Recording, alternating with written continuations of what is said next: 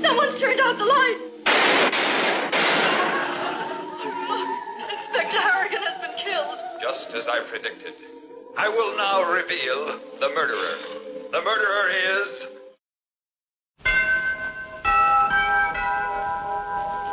I married Joan. Woo, woo. What a girl, what a world, what a light. Oh, I married Joan.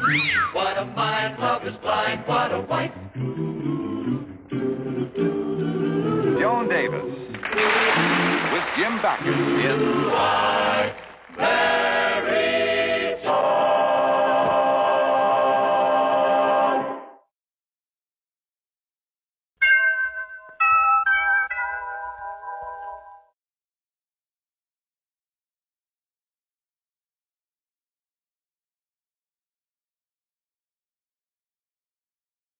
Well, Dr. Johnson, what brings you here? Not getting a divorce, I hope. No, Judge Stevens. You know, I don't approve of divorce, and especially in my case. You see, I'm not married. Oh, no. You approve of marriage, I hope. Again, not being married? Yes. Well, then what does bring you here? Well, as you know, I'm the moderator of the television forum, America Speaks. Oh, yes, that's a fine program. Thank you. Brad, how about you appearing on it? Me? Certainly. You're a prominent man, a fine speaker, and the subject of our forum, the need for alert citizenship in the fight against crime, is one which I know you feel very strongly about. Yes, of course, Doctor, yes. Fine. Then, I can expect you and Mrs. Stevens at the station tomorrow night at 8? We'll be there. Mrs. Stevens? Why, yes. You see, our television audience enjoys meeting the wives of prominent men. Now, last week we had Professor Langdon, but his wife was the big hit. Professor Langdon's wife? Yes, Mary Langdon. You know her, the atomic scientist? Oh, yes, of course I do. But you see, Doctor, Joan isn't exactly that type. She's more of an atomic housewife. Oh, I see. Well, I'm sure that she has a point of view. Yes, I only wish I knew what it was. But, Dr. Johnson, you see, Joan would love to, but I'm afraid she doesn't know too much about the subject. Oh, nonsense. Now, any woman who's been the wife of a judge as long as she has must know something about crime and its cause. And besides, she has between now and tomorrow night to do some research on the matter. Yes, that's what I'm afraid of. Well, I've gotten you all together because someone in this room murdered Amelia Bancroft. Stop looking at me like that, Inspector Harrigan. I didn't do it. Joni, will you turn that thing off so we can get some sleep? What makes you think I think you did it? I'm only doing it for you, dear. Well, you... Oh, I didn't. I'm not even mentioned in her will. Aha, then you did have a motive, revenge. Come on, I'm taking you downtown. No. Oh, yes. Look, Joni, I know you want to be a credit to me. I know that you want to make a good impression on the farm tomorrow night, and I appreciate it. But you're not going to learn a thing about crime from this program or a dozen other programs that you've listened to tonight. Now start talking, or I'm booking you in, lady. Look, the window. It's twilight. Look, I've got a full calendar tomorrow. We have to be at the forum tomorrow night. Don't anybody move. We gotta get some sleep, honey. Yes, I am Mr. Twilight, the avenger of all crimes. And I am here to avenge the murder of Amelia Bancroft. Because I alone, know the identity of the murderer. The lights. Someone's turned out the lights. Inspector Harrigan has been killed. Just as I predicted. I will now reveal the murderer. The murderer is the same person who just killed Inspector Harrigan. Well, speak up, man. Don't mumble. Look, will you get that thing out of here? And that person is... Well, speak up. Who was it? Who killed Amelia? Who? Joni, dear, it's disconnected.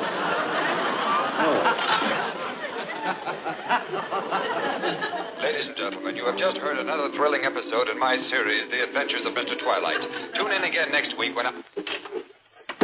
Darn it. Now I'll never know who killed Amelia Bancroft. Well, in another minute, believe me, I would have. Now, will you go to bed and get some sleep?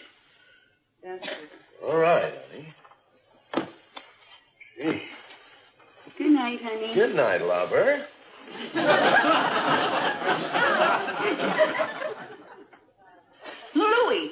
Where? Who? That's who killed Amelia. No, he had an alibi. He was in Chicago. Lucky Louie. Joan, huh? Maybe. Good night, dear.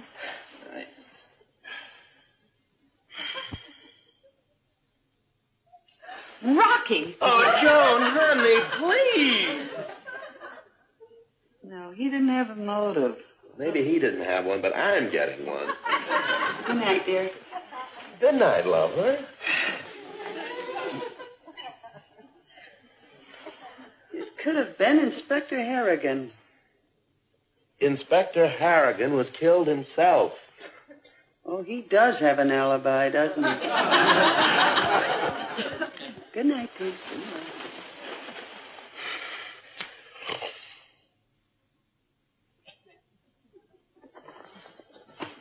You know, it could have been Louie. No, he was in Chicago at the time. How are you going to explain that? Yeah, but he could have taken a plane back. No, that was the night of the big storm. All the planes were grounded. Yeah, I know, but the train was met by the... Now, look, Joan, you've got me doing this. It's utterly ridiculous. We will both be blithering idiots tomorrow night at the forum if we don't get some sleep. Well, I can't sleep, honey. I keep wondering who killed Amelia. I know. Betty Cosgrove, next door.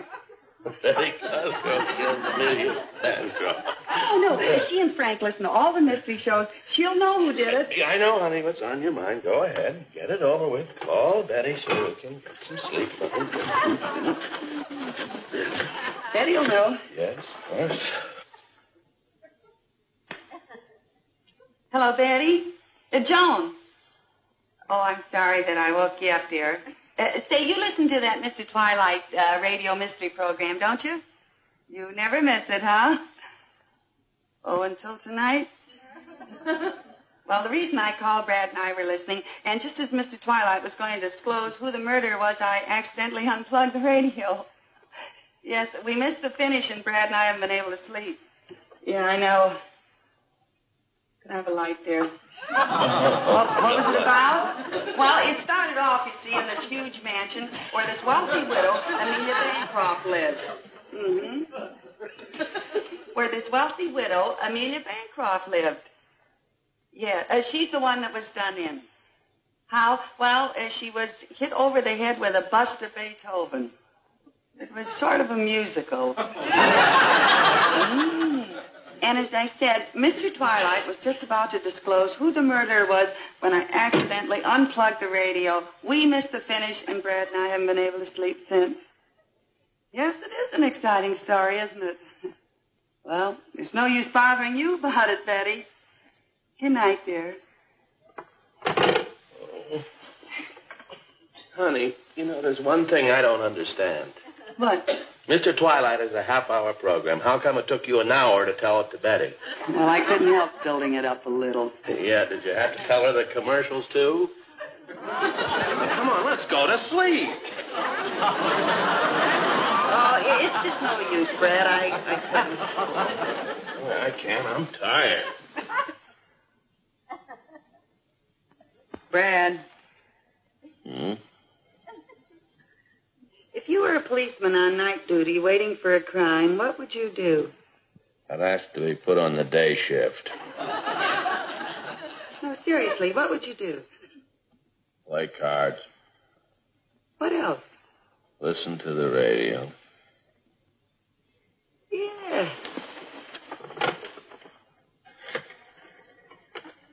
Operator, give me the police. Joan, what are you doing? Hello, police department. Were you listening to the radio tonight? Joan, hang up. Well, there was this murder, see? Well, forget about the murder and hang up.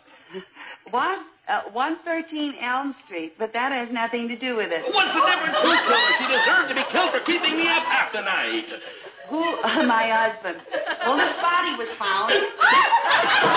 Joan, if you love me, if you feel anything for me, go to sleep. Good night.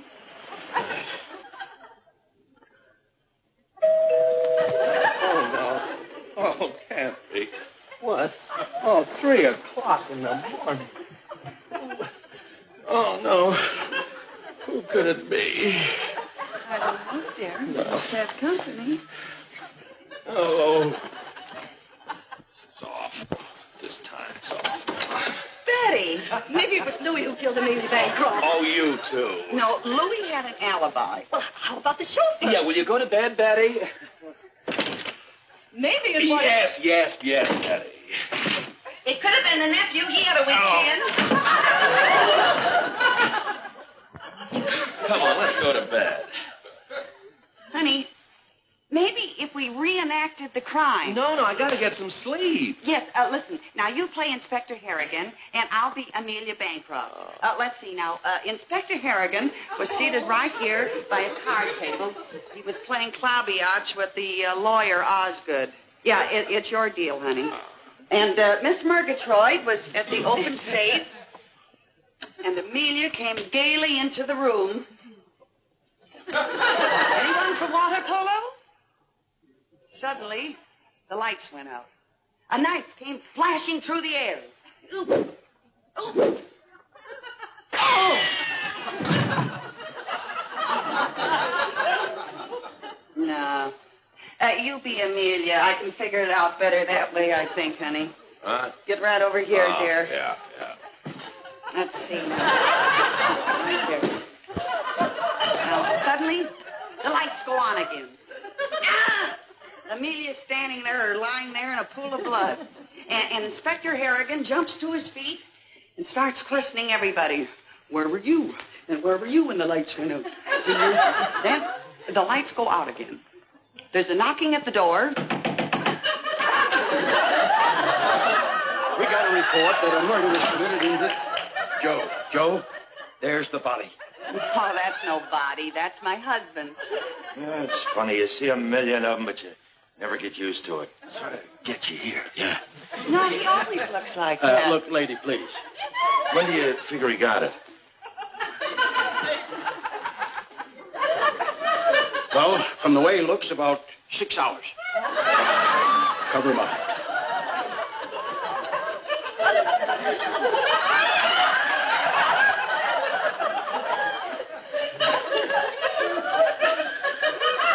do we do now? Well, we just have to wait for the coroner. Well, he better hurry. He's got to go to work in the morning. Now, lady, what was his name? Amelia. Inspector Bradley I'm so confused. Brad, get up. Get up, honey. Get up, dear. Boy, that's what I call him. What are you trying to do? Make a fool out of the law? Now, get up, Mike. I'm going to tell you something.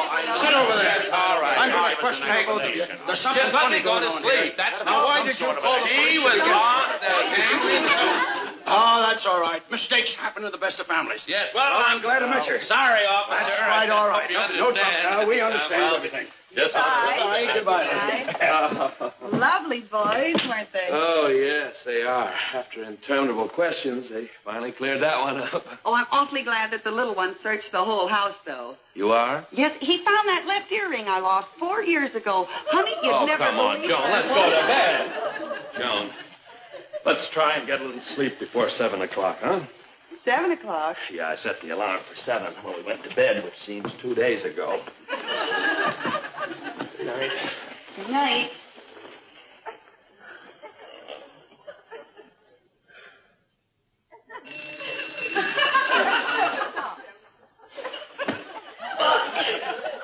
Isn't it wonderful what a couple of hours sleep can do for you? I feel great. Just great. Joan? Come on, lazy bones. Get up. Meet the new day. Joan, you only had 1 minute's sleep. Huh? Yeah, I haven't even been asleep yet. The alarm went off 1 minute after we got into bed. 1 minute sleep? I only had 1 minute. Uh-huh. Oh, Brad, why'd you tell me now? I'll never get through the day.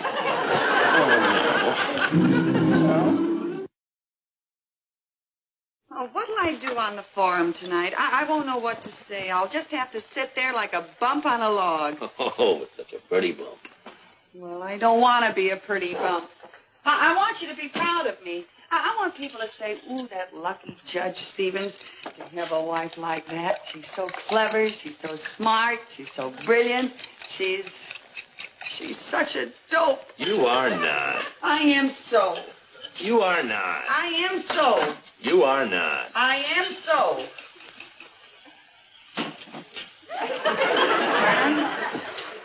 Oh, you're not, honey. It's just that you don't happen to know very much about a particular subject. And there's no reason you should know. It's not a subject you normally know much about unless you spent years studying it or spent some time amongst the criminal element. Spend time among them? Yeah, even then it's hard to find out how they think and feel because they don't talk very freely to outsiders. They don't, huh? No, they've got to trust you see, before they open up to you. They've got to feel that, well, that you're on their side, that you're sympathetic, that you're one of them. One of them, huh?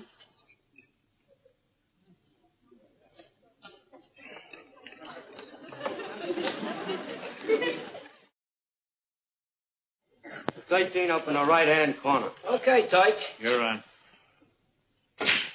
Ah, you missed. Hey, you go, Rocky.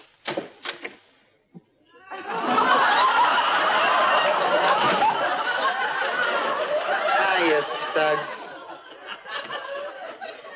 Just flew in from Shy. The heat's on in Shy. How to take it on the lam from Shy. Shy. That's short for Chicago, you know. Yeah, well.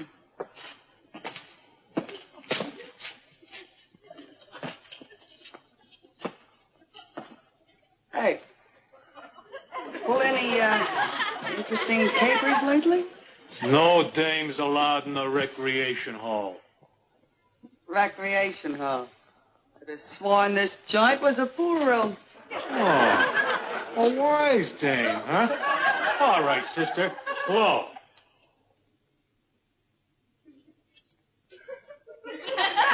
Oh, yeah? Yeah. Oh, yeah? Yeah. Oh, yeah? Yeah! Yeah! Like the yeahs happen. Here you are, sir. You rock. Go on. Hey, boy. Look, you can trust me. I'm one of you. I'm pulling little capers all the time. Spend half my life in these pool rooms. Snooker, rotation, spit in the ocean. Had the cops on my neck all night. Honest, fellas, I'm one of you. Would I be hanging out in these kind of places if I... Okay, sister, rack 'em up. Who, me? Here. Rack 'em up, boy. I spent many, many happy hours racking 'em up. I got in on my first big caper, see? And that's how I became a member of Big Dutch's mob. I gotta tell you about that. Big Dutch comes up to me one day and he says, Babe, I want you to rub somebody down. I mean out. Rack 'em up, I said. Yes, sir. Well, I spent many a happy hour racking 'em up like this. Playing some of my biggest capers in 'em, too. Don't shoot. Oh. This is for you. Break 'em. After you. Okay.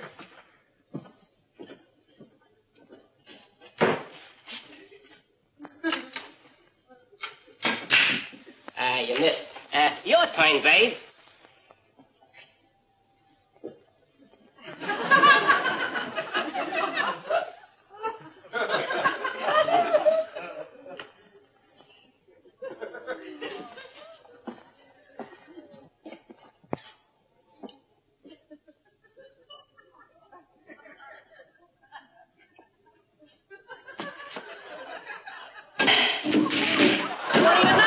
What a shot!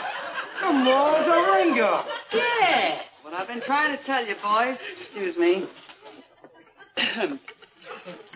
I will now shoot the 11 ball in the side pocket with a 14 cushion bank in there. The hard way, of course.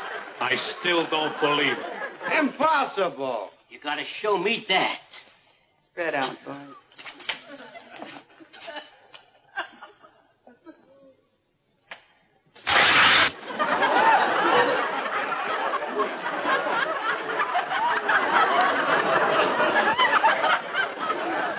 The cops!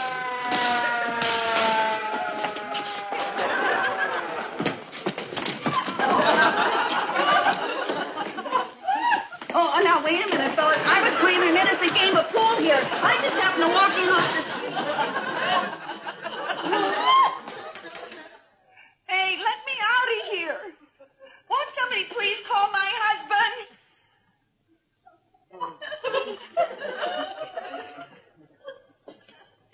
What are you in for, baby? Oh, this is murder. Murder!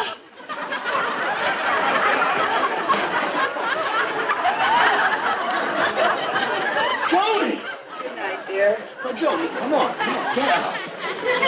Joni. I couldn't believe it when I heard on the telephone. The police, those stolen jewels, the guns. Honey, I only did it for you. I wanted to learn about crime. Well, all right, Joni, but come on, let's hurry. We got to be at the forum in an hour. We have to get dressed. Good night, dear. Joni! Never. Good evening, ladies and gentlemen, and welcome to television's most popular forum, America Speaks.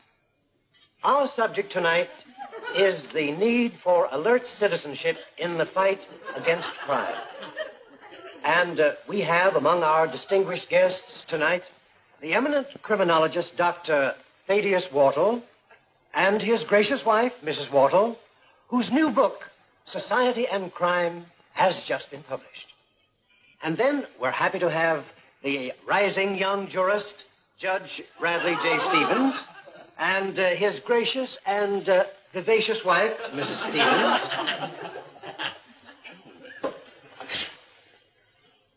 And now that you have met our panel for this evening, I would like to say how happy I am to have them. Because the subject tonight is one of sufficient importance to merit such a panel. Their experience in their respective fields can be of inestimable value in finding the solution to this far-reaching problem. Judge Stevens, in his judicial capacity, is well equipped to give us the practical side of the problem, whereas Dr. Whartle and Mrs. Whartle, of course, as educators, well, they can give us the psychological motives in connection with this problem. And we start our panel with Judge Stevens, who in his capacity as judge has seen this problem at first hand.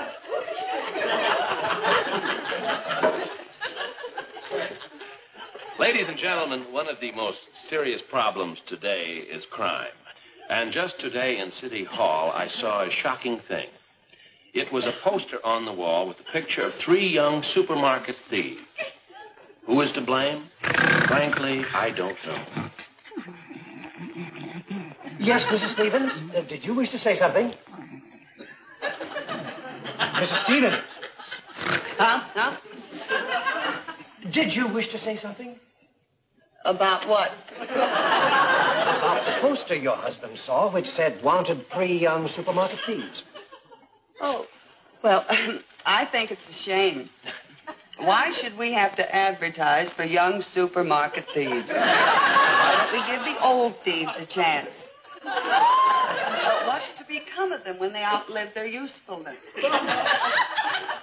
Yes, are they to be put on relief? Joan! I say, as Lincoln always says, equal opportunity for all. Joan! And furthermore,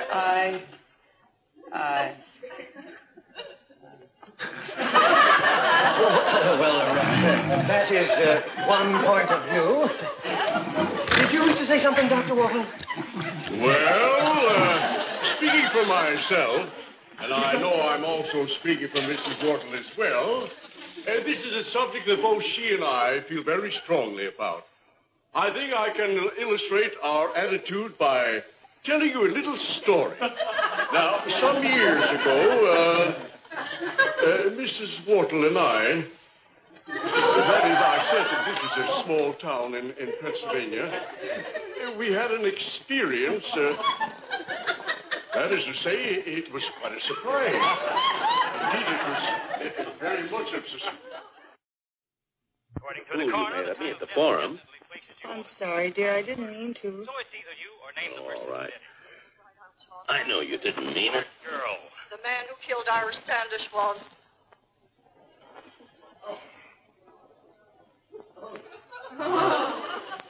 Maybe it was Harry who killed Ira Standish. No, Joan. No, Johnny, you... What a girl, what a world, what a life.